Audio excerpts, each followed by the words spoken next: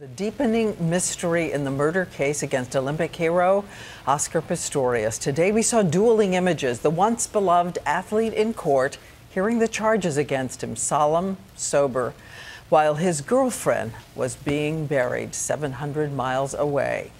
Tonight there are two contradictory versions of what happened, and ABC's Bazi Kanani takes us through both. In Riva Steenkamp's hometown, her family gathered to say goodbye. There's only one thing missing, it's Riva.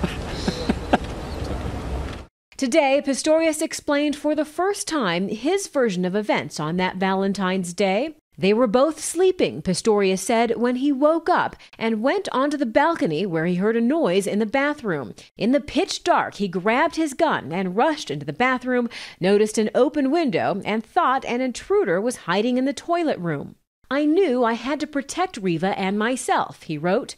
He says he yelled for her to call police, and while still without prosthetics, he fired shots through the locked door, making what he says was a fatal mistake. Forensic experts will be looking at a number of things in this particular case. They will take trajectories to determine the height of the shooter. Ballistics will show if he was firing from a low angle or if he was at that time much taller, wearing his prosthetics.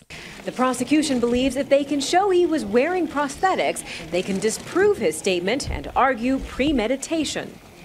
Prosecutors believe the couple fought that night. "She locked the door for a purpose," said the lead prosecutor, suggesting Steenkamp fled into the bathroom to protect herself. Pistorius disputes this, saying they were deeply in love, and when he realized she was not in bed, he screamed for help, put on his prosthetic legs to kick open the door, only to have her die in his arms.